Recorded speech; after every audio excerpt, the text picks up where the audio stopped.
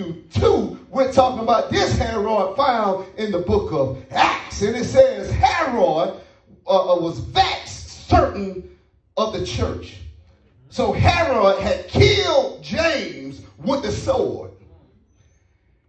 We think when you kill somebody with a sword, first thing you think of is stabbing and jabbing or slicing and dicing. But the way Herod killed James was just cruel. He had his men to go out there and find a hollow tree.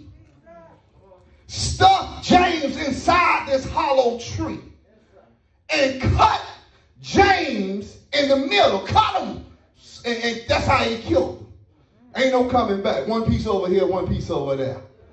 And he saw that pleased the Jews. Why would the Bible say it pleased? He saw that pleased the Jews because Herod, he was half Jew, and his mother was Jewish, but he had some half breed in him, so the Jews would not accept him, and he always wanted their acceptance, but he could never get their acceptance. And when he finally saw that this pleased them by killing James, he said, "Oh boy, I'm on the road now." So now I know how to please him. Since I killed James, I know what I'm going to do. I'm going to go arrest Peter and put him in prison. But one thing he underestimated. He underestimated the power of prayer. Good God Almighty. Good God Almighty. Y'all praying with me? And not only the power of prayer, because the church just didn't pray one time. If you read the Bible, verse 5, it says they prayed without ceasing. Good God Almighty. That means a constant prayer. That means an ongoing prayer. That means you ever murmur?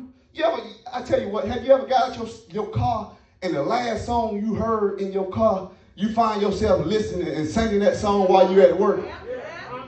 Just ongoing. Every time you turn around, you keep on hearing that song. You say, why you keep on singing that song? It's just stuck in my head. And that's what God wants us to do. Get it stuck in your head and continue to talk to him day and night. Meditate on the words day and night. Talk to him day and night. And the Bible says the church prayed without ceasing.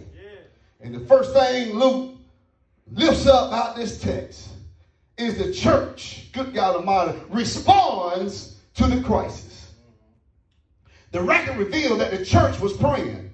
Notice, if you would, they wasn't arguing about who's going to get a chicken plate, who's going to get a roast beef plate. Yeah. Who's going to be the next president? Who's going to be, in charge of the ministry? Who's going to get to sit on the third row and sit on the fifth? No, they wasn't arguing about who parked in their parking spot. They was coming together to pray. Y'all praying with me? Yeah. In other words, good God Almighty, in crucial situations, they took their minds off the problem and they handed their problem to the problem solver. Oh, good God Almighty.